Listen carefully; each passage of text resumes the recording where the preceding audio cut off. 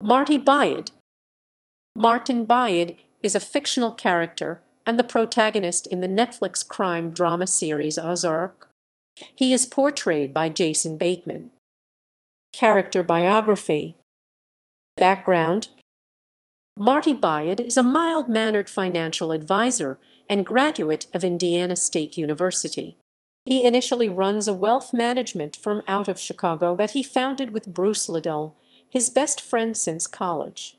Marty has been married since 1995 to his wife Wendy Davis, a former political consultant, with whom he has two children, Charlotte and Jonah. Wendy suffered a miscarriage around the time of the Great Recession after she and Marty got into a car crash. In 2007, Marty was recruited by Camino del Rio, known simply as Del, a top enforcer for Mexico's narco drug cartel, to launder money for the organization through his and Bruce's firm. In 2017, Del discovers that Marty's partner, Bruce Liddell, has skimmed $8 million of the cartel's money through the trucking company. In a last-ditch effort to plead for his life, Marty shows Del a vacation flyer for the Lake of the Ozarks that Bruce had given him earlier in the day, and claims that it is an optimal location for money laundering due to its separation from federal law enforcement. Marty says if he is allowed to live, he will launder $500 million in 5 years. The cartel partly agrees, and Marty replaces the skimmed money by liquidating his assets. He then sells his home and moves his family to Osage Beach, Missouri. Season 1. Before arriving in the Ozarks, Marty learns Wendy is cheating on him. This strains the Byrde family's transition from Chicago. After arriving in the Ozarks, Marty searches for local businesses to purchase he can use to launder the cartel's money. He eventually purchases the Blue Cat Lodge, a boating resort run by Rachel Garrison, and the Lickety Splits, a local strip club owned by Bobby Dean. Unbeknownst to Marty, the strip club is also a money laundering racket for the local heroin-dealing Snell family, led by Darlene and Jacob Snell. Throughout the season, Marty and his family encounter many obstacles in their money laundering scheme.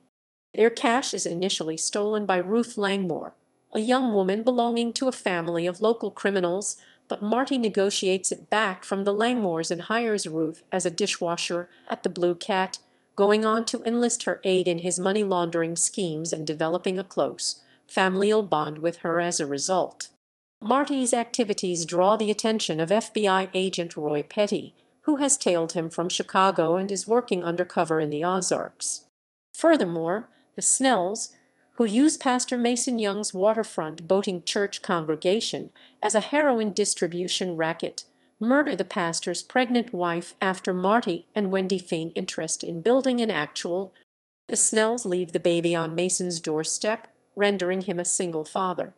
Rachel steals a significant amount of money from the Byrde family and disappears. Ruth murders her uncles Russ and Boyd when they try to kill Marty for his money. When Del's Lieutenant Garcia realizes little progress is being made, he begins spying on Wendy and the children and catches them in their home as they prepare to flee the Ozarks with identities Marty had arranged for them. However, Buddy, a terminally ill tenant living in the Byrde's lakefront home, kills Garcia, and he and Marty dispose of the body at a funeral home Wendy had procured for the Byrde's laundering. Del arrives in the Ozarks looking for Garcia, tortures Marty in an attempt to locate his whereabouts. Concocting another plan, Marty tells Del that he will work with the Snells to build a riverboat casino to launder the rest of the money. Del and Marty meet with the Snells and finalize the deal, but Darlene shoots Del in the head with a shotgun after he calls them rednecks. Marty is forced to continue with the casino plan. Wendy and the children decide to stay with Marty rather than flee. Season 2.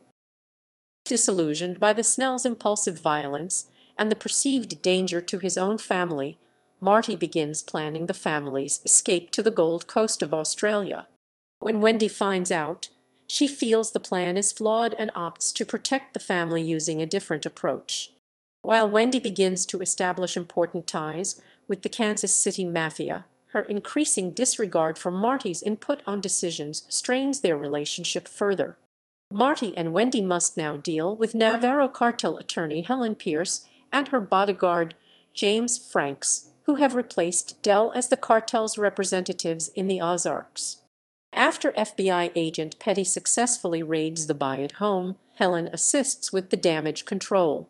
Mason, however, kidnaps Wendy and ties her up in his cellar after his son, Zeke, is taken into state custody. Marty retrieves Zeke from the state and returns him to Mason, but he is forced to shoot and kill Mason when he threatens to stab Wendy in the neck with a screwdriver. The incident leaves Marty traumatized. Ruth, meanwhile, is trapped between working for Cade, her volatile father recently released from prison, and Marty. Cade kills Agent Petty, solving a problem for the Byrdes, but Wendy has the cartel kill Cade in retaliation for assaulting Charlotte. Her decision to have Cade killed further widens the rift in her marriage to Marty. Now that it is safe to stay in the Ozarks, Marty prepares to open his casino. Season 3. Marty and Ruth now manage the Missouri Belle, the riverboat casino being used for the Byrdes' laundering scheme. Wendy and Charlotte handle public relations. While the FBI is constantly monitoring the casino's activities, they are unable to prove that Marty is laundering money. Wendy's brother, Ben Davis, shows up in the Ozarks and begins living with the Byrdes, soon forming a romance with Ruth. Marty, now immensely distrustful of Wendy, begins secretly monitoring her calls with Navarro. However, Navarro has Marty kidnapped and taken to his estate in Mexico to see if Wendy and Helen can launder the money without Marty, which ultimately fails. Marty is able to negotiate his release by promising to turn FBI agent Maya Miller to their side, despite knowing that she is incorruptible. Marty forms an uneasy partnership with Maya, who offers him a chance to work for the FBI in exchange for serving prison time. Marty and Wendy begin seeing a therapist named Sue. Unbeknownst to Wendy, Marty is bribing Sue to side with her so that Wendy does not get upset. Their relationship is further strained when Wendy is forced to divulge the nature of the Byrdes' activities to Ben, who witnessed Marty's kidnapping. Ben, who is bipolar, grows disillusioned with their crimes and lashes out at Marty, Helen, and Helen's daughter Erin. Helen resolves to kill Ben, forcing Marty to escort him to safety. When Wendy abandons Ben on a road trip and leaves him to die at Nelson's hands, Wendy has Ben's body cremated at the funeral home. Jonah discovers Ben's ashes and realizes what happened, permanently damaging his relationship with his mother. Ruth, infuriated with Wendy, quits working for the Byrdes and joins Darlene's heroin operation. Marty and Wendy win Navarro over, resulting in Helen's death and the Byrdes' position in the cartel cemented. Season 4. In Mexico, Marty and Wendy are introduced to Navarro's hot-headed nephew Javi Elizondo, whom Navarro says has ambitions to take over the cartel and is awaiting an opportunity to kill them all.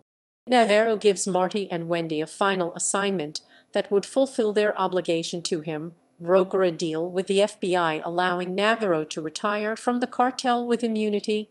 Marty and Wendy start by arranging a deal with Claire Shaw, CEO of her family's Chicago-based pharmaceutical giant, to provide the cartel's heroin to the company as raw materials in exchange for the company donating to the Byrdes' charitable organization. Javi begins frequenting the Ozarks as the cartel's representative in the deal, jeopardizing the Byrdes' attempts to secure Navarro's immunity. Marty convinces Navarro to give up Javi's weapons shipments across the border to the FBI, leading Javi to cut off heroin shipments to Shaw Medical until the mole in the cartel is uncovered.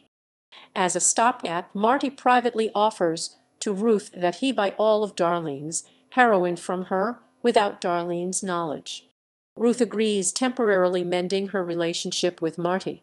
Jonah, meanwhile, moves out of the Byrdes' home due to his strained relationship with his mother. During their meeting with Navarro, the FBI suddenly changes course and asks him to remain in charge of the cartel for another 5 years while providing them with intelligence. An incensed Maya goes rogue and has Navarro arrested before news cameras, prompting Javi to nearly kill Marty until Wendy convinces Navarro to call Javi from jail to loop him in on the FBI arrangement with the cartel. The FBI then make the same deal with Javi but for a 10-year period. Afterwards, Javi executes Darlene and Wyatt in retaliation for the former's continued heroin sales. Ruth discovers the bodies and arrives at the Byatt's home with a shotgun, threatening to kill Marty unless he identify Wyatt's killer. Jonah gives Javi's name to Ruth, who resolves to kill Javi despite Marty and Wendy's protestations. Reception. In 2018, 2019, and 2020, Jason Bateman was an Emmy nominee for Outstanding Lead Actor in a Drama Series for his performance as Marty Byrde. In 2021, Bateman's performance won him the Screen Actors Guild Award for Outstanding Performance by a Male Actor in a Drama Series. New York Times TV critic Mike Hale described Marty Byrde as a middle-aged anti-hero fueled by a sense of unkept American promises. Hale likened Marty Byrde to Walter White, the main character of the crime drama Breaking Bad. He further lauded the character's personality, writing, "Ozark uses Marty's voice-over musings about hard work and the wages of parenthood to give the appearance of gravitas, but the show's through line is really just his resourcefulness in the face of gruesome, cartel-style justice." Popular culture. A restaurant located in Lake Ozark, Missouri is named after the character.